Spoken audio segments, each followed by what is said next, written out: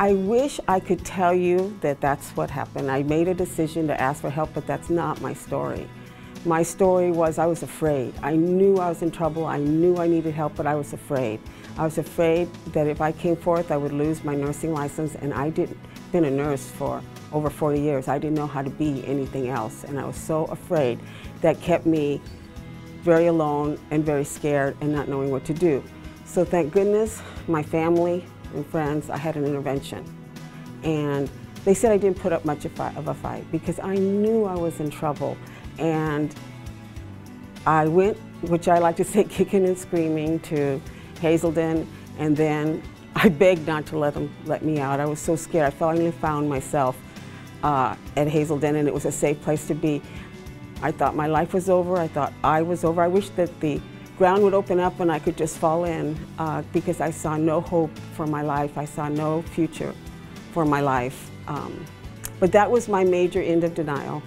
That was my taking responsibility of my part and owning my part. I think it's one of the greatest things I learned in treatment and recovery is to own your stuff. Because once you own your stuff, you can begin to heal. And it's not, is it easy? No.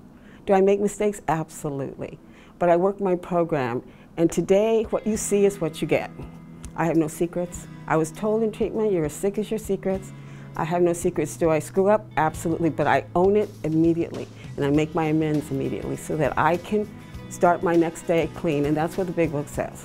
To start your morning hoping to do your best to be of service, and at the end of the day, review your day, and if you need to make amends, you make them so that you can always start fresh. I would say it's the opportunity to make a mark in the sand and to do it over. You can't change what happened. You can't, and it's like they say, you don't want to shut the door, but you can't live there. You can't live in shame. You can't live in all that, because then you're of no use to anyone. So I would say is what it's given me is an opportunity to look you all straight in the eye and tell you my story and tell you how it was so they could help somebody. But most important, what happened and how it is today. And how it is today. And there is hope.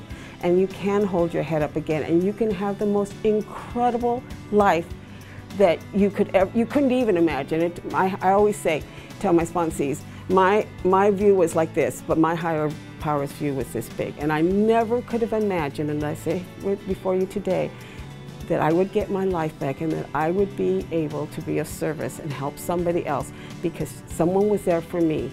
And so that's how it works. In recovery, you play it forward. So you're there for somebody else, and then you pass it on, and hopefully they'll get the courage to come forth and to do what it takes to get sober and to be of service to somebody else, and your life will have meaning.